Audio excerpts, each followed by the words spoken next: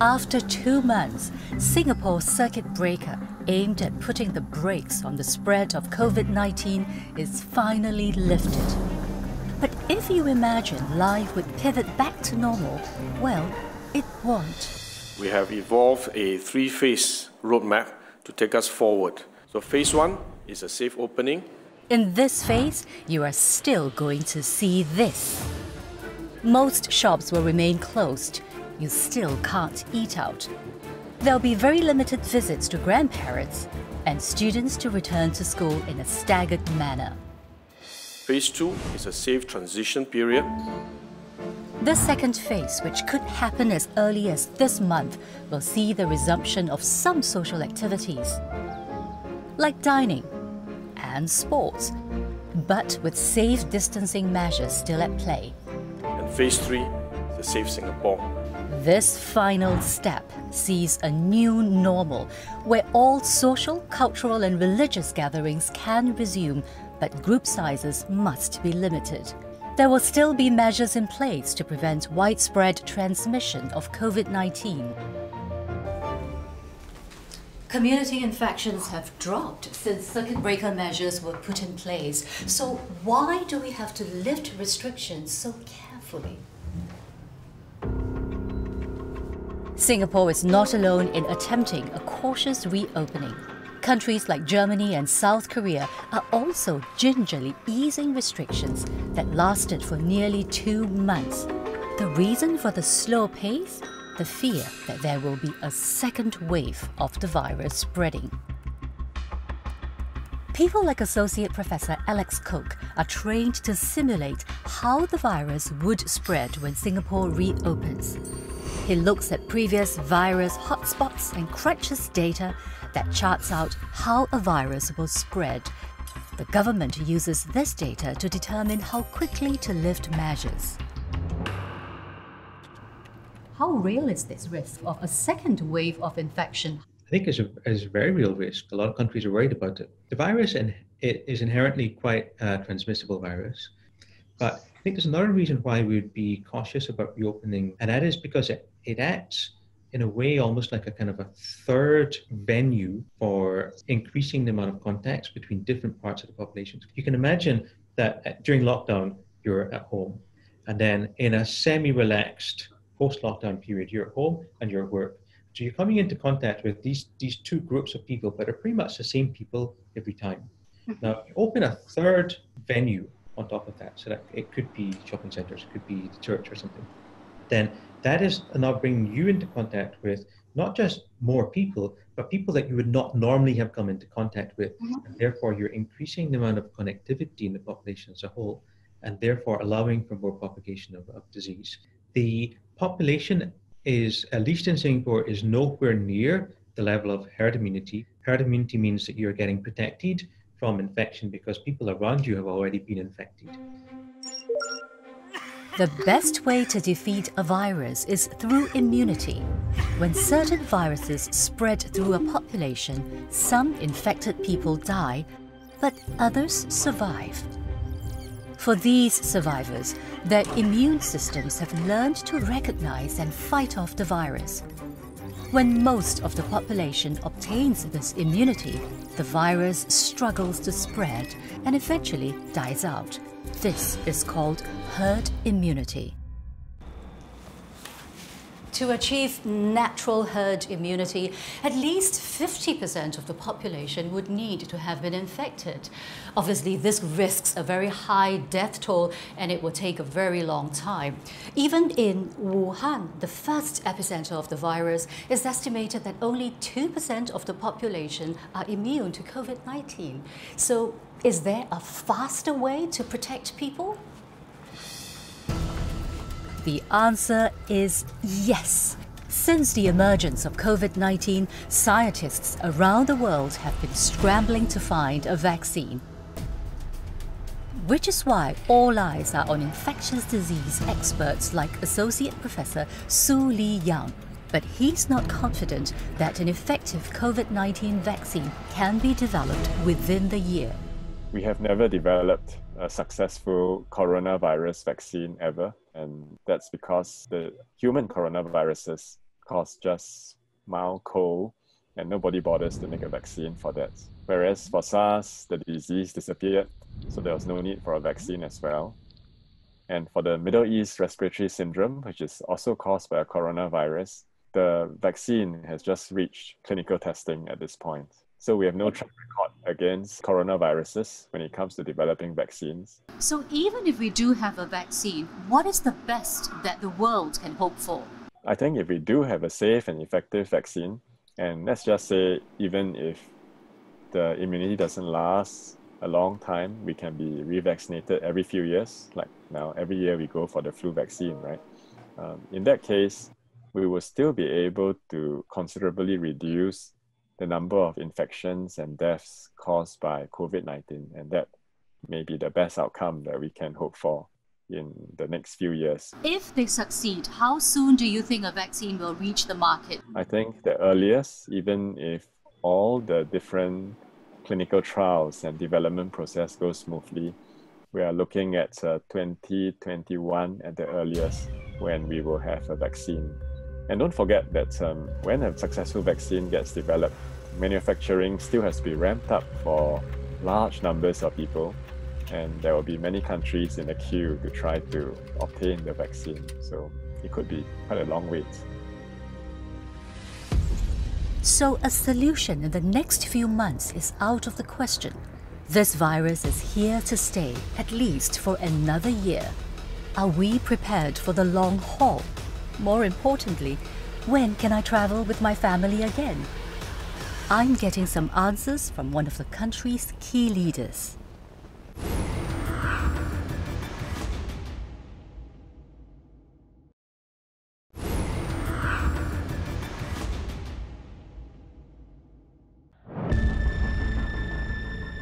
Most countries have adopted a hammer and dance approach to contain COVID-19. The hammer comes in hard and fast to fight the first wave of infections.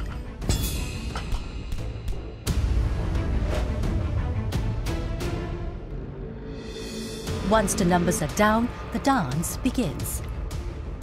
This is the slow opening of the economy that is constantly calibrated based on how the virus is spreading.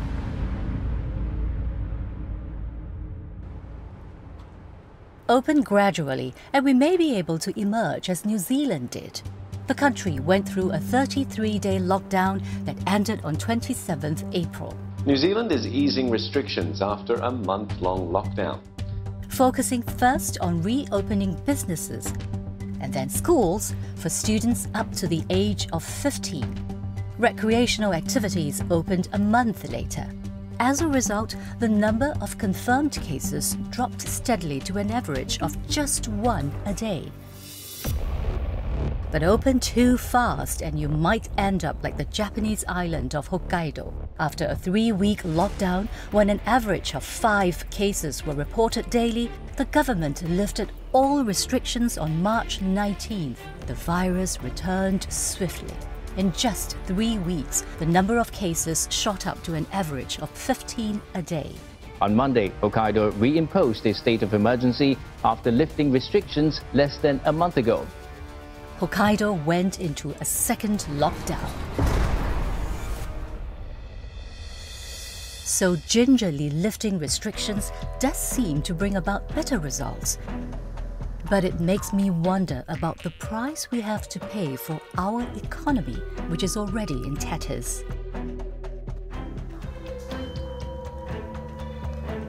For some answers, I'm calling Irvin Seah, who's been analysing the implications of the circuit breaker on our economy.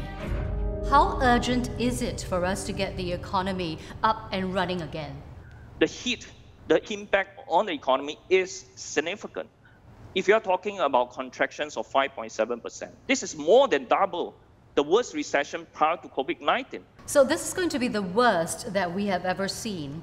Yes, we will see a spike up in terms of retrenchment, and also many workers may also lose their jobs when companies go belly up. So the economy needs to restart, but on the other hand, we also have worries about spikes in infection or risks of that. How does the society strike the balance? This is a very difficult decision, involves significant amount of trade-off. We have seen that happening in some countries like China, Korea, and Germany, where they are now confronted with the risk of a second wave of infections. I think the last thing that policymakers they want to see is another spike up in terms of number of infections or more fatality. I mean, we're talking about people's life involved. And I think this is very important, which is why the healthcare considerations takes precedence compared to the economic costs. This pandemic is challenging countries to make a difficult choice: economy or health. As a Singaporean, we can't live without bubble tea. I miss eating out with my family and watching movies with them. I'm doing advertising for businesses. It's a lot easier if I can meet my clients face to face than to do it over a Zoom call. I can't believe I'm saying this, but I even miss family gatherings where you're only meeting up with people that you only see once or twice a year, a few times a year, and you always have to answer those very personal questions thrown at you by those kepo relatives, because that was a time where, you know, everyone was having fun. I miss my gym training as I can see my friends and my coaches and I can improve on my skills. I do training at home, but I can't really remember the steps sometimes, so I'll try to remember. We want to get back in, get the training in. So yeah man, get those gyms open ASAP. Such comments probably aren't new to the man I'm about to meet. In January, a ministerial task force was set up to tackle the pandemic. Trade and Industry Minister Chan Chun Sing manages the business sector. I want to know, how difficult was it for him to walk the tightrope between health and economy? Many countries are faced with a very difficult choice. They have to choose between saving lives or saving the economy. How did we decide? I just want to make this a very simple point. Many people keep thinking about when can we go back to the pre-COVID world. Unfortunately, I don't think we will ever go back to the pre-COVID because we will need one, if not two things. One could be a vaccine so that everybody can get vaccinated and then we can live life normally again. Now, short of a vaccine, the other possibility is that we have a rapid test kit, something that is not so invasive, something that is not so expensive, something as straightforward like a pregnancy test kit whereby you can take a sample of a body fluid, put it on a strip of paper, and then perhaps in 15 minutes, half an hour, we can get a result. Now, if we can achieve that, then we can resume travel. We can also resume many of the usual activities. But that, I think, is going to take some time. Some people feel that there's more emphasis on health as compared to the health of the economy. How do you personally feel about it? It's not mutually exclusive. If we don't get the health situation right, we can't restart the economy properly. And we cannot resume travel and we cannot inspire confidence in other people to work with us. So it's closely intertwined. If we have rushed to reopen everything and suddenly we find clusters popping up everywhere, then it's very hard to contain them, and then we probably have to shut down everything again. It's actually much more disruptive. Can we afford a second circuit breaker? If we have to do it, we have to do it. But our aim is not to get to a circuit breaker. That's why we resume our activities progressively so that we don't have to get into a second circuit breaker. Which of the businesses will be some of the last to be allowed to resume service? There are some businesses that will really need a new business model because it involves large group gatherings. So for example, social entertainment outlets, for example, large-scale sports event. What about travel? When will we get to travel again? I think there are two parts to it. For business travel, for essential business travel, we are looking at resumption with countries that are of similar standards with us, that we can agree on a reciprocal protocol for accepting each other's travelers. So I think that will come about faster than the second part, which is the mass market travel. For the mass market travel, I think again, we can break it down into two parts.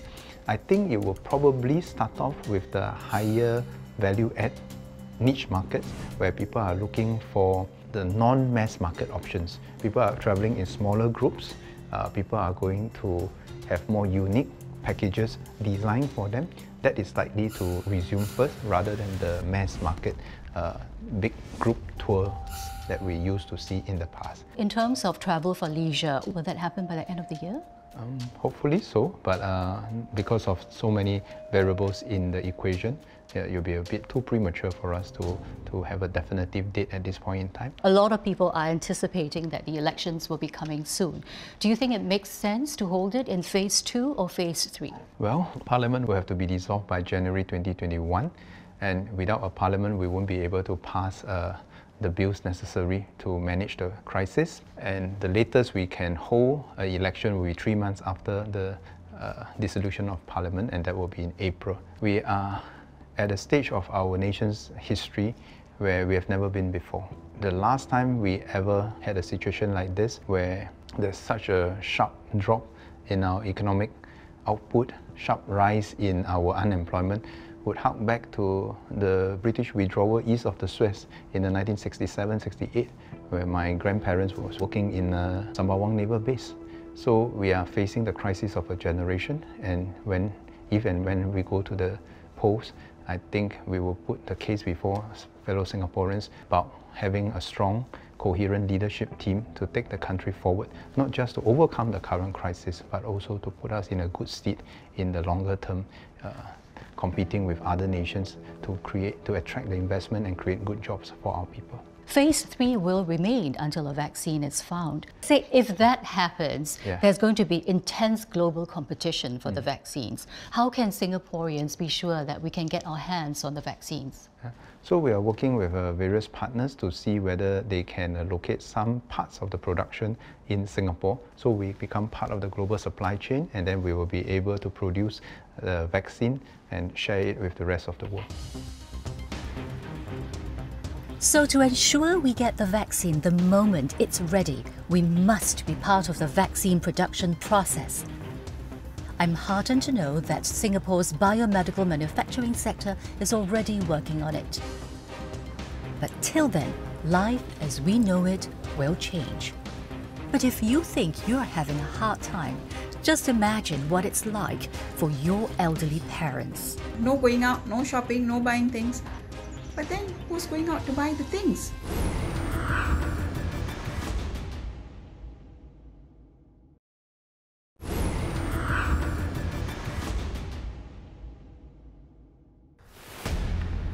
One of the reasons for a cautious easing of our restrictions is because we need to protect our most vulnerable, our seniors.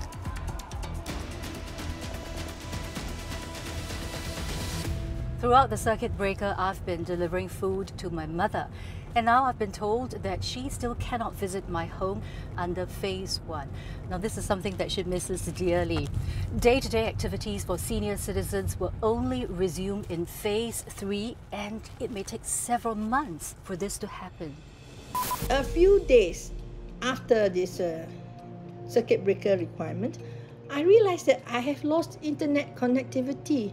No wonder I didn't hear from my friends for days. I thought they were depressed. I realized that I was an idiot when it comes to technology. Oh, I would love to meet my friend for the badminton game and also eating with my friends. I miss my laughter yoga groups. Laughing at home with Zoom is different. You don't have the freedom to travel and visit your family and friends and mingle with them. When my children came over just before the circuit breaker, they keep saying no going out, no shopping, no buying things. But then who's going out to buy the things? Who's going to get all the food on the table if no one's going out? The difficult things for me for this circuit breaker, I cannot go out as well for my marketing. My friends cannot chit-chat with them anymore. I wonder if there is a way for seniors like my mother to experience this human connection while still remaining safe. To find out, I'm speaking to Assistant Professor Rahul Malhotra, a specialist in caring for the elderly. The data within Singapore is showing that majority of the fatalities belong to the elderly. How should policy makers then approach this age group? Studies have shown that in addition to age, it is also the presence of chronic health conditions such as diabetes, such as hypertension, such as chronic respiratory conditions, say bronchitis or asthma, that put individuals at risk. In other countries, clearly individuals who are less than 60 but have chronic health conditions which are not well controlled or have 2 or more chronic health conditions also have a greater risk of severe COVID conditions or dying because of COVID. And a lot of those younger people would be up and about when the restrictions ease. And if they don't follow the measures, they would be bringing the infection back home. And the purpose of keeping an older person at home safe from getting infected is lost. So I think we would have to think about creative ways. I think one measure that has recently been considered in a few European countries like Germany and Belgium and in New Zealand is to form a kind of social bubbles. And these would be a group of, say, 10 individuals who just interact with each other and don't interact with anybody else. And the whole idea is that since they're not interacting with individuals beyond the number of people that would have to be quarantined or have a chance of infection would be a very limited small number. Seeing that Singapore is quite different from these countries that you've mentioned, I mean, we are very densely populated compared to New Zealand, for example, we may need to think of our own creative solutions. I think we see that in some other countries. There are some countries, I think in the UK, where they're trying wristbands to be placed on individuals such that the wristband starts beeping in case you are close to somebody and you are kind of not maintaining a safe distance, if you may. So these kind of technological solutions may be helpful as restrictions are opened up to maybe remind individuals to maintain distancing. This pandemic has presented us with the challenge of making difficult choices, health versus economy.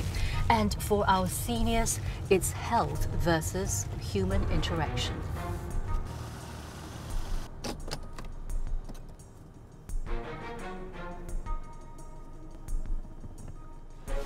I never thought that I would have to plan my life in phases post-circuit breaker. But now I understand why we need to do so that we can all come out of the pandemic stronger. Life won't be the same for some time, but I'm celebrating the small things because at least for now, I can visit my mother.